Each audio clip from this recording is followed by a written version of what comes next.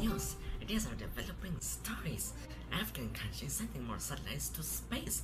It has been more than 20 years since the continent launched its first satellites into space. So far as of now, 44 have been sent into space by 13 countries, and 125 more are being developed by 23 countries, and all of them to be launched before 2025.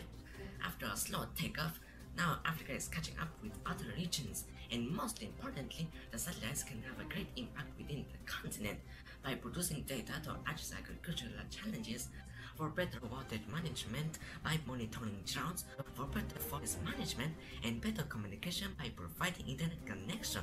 Beautiful Africa! Next news, strong winds cover Sao Paulo with sandstorm.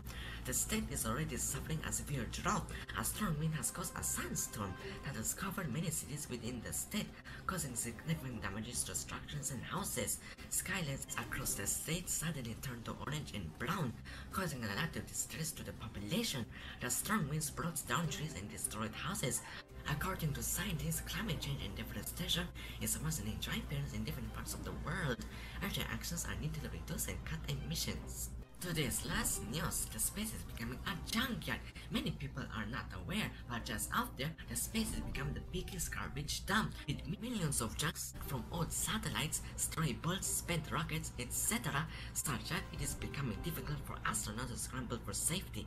Since these objects are floating, some of them at high speed, states need to address this issue immediately, even before accidents happen. Each country should stop polluting the space, and whenever planning space missions, they should include proper disposal of used materials. I hope our planet does not become a gouty of junk. That's all for today. Thanks for watching. This is Mark from the newscast and latest news and update.